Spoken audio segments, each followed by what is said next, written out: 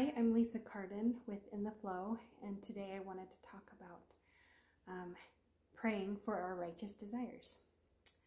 On my mission in Argentina for the Church of Jesus Christ of Latter-day Saints, I had two separate experiences with prayer, and both were about losing items that I had. One day, I was walking down the street, and I had this beautiful new sweater that I had taken off and tied around my waist because I had gotten a little too hot with it.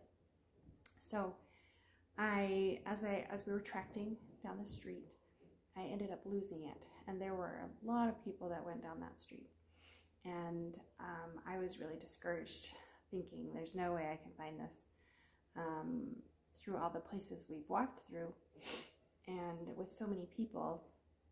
Well, I had the thought, I don't really need that sweater. Yes, it's beautiful and I really liked it, but maybe there's someone else that needs it more. And I didn't feel right about praying to find my sweater.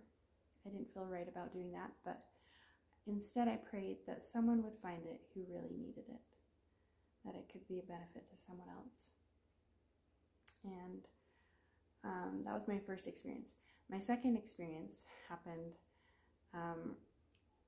really soon after that one. We were walking through similar type busy street, and I lost my plaque, my name tag that said Hermana Wilkinson and my name, and that I was a missionary of the Church of Jesus Christ of Latter-day Saints. That plaque meant a lot to me. It was sacred in my eyes, and when I prayed that I could find it, I felt right about that, because I knew that there was no one else that could benefit from having that plaque but me. And so I prayed and said, Heavenly Father, this is special to me. Please help it to come back to me somehow, that I may be able to find it. But if not, that it won't be trampled over, that someone can kindly put it in the trash can or something.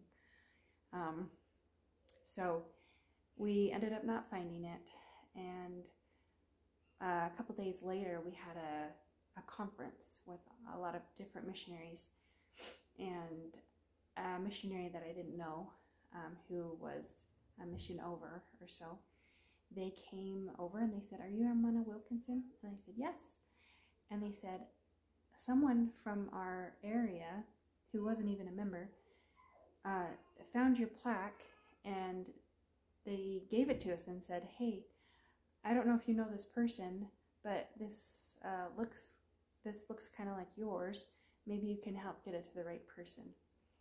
And I was just amazed that that's how God worked, and that's how He made it happen to get my plaque back to me. I was very grateful, and it solidified my knowledge of praying for righteous desires, that God wants to answer our righteous desires as long as they are righteous.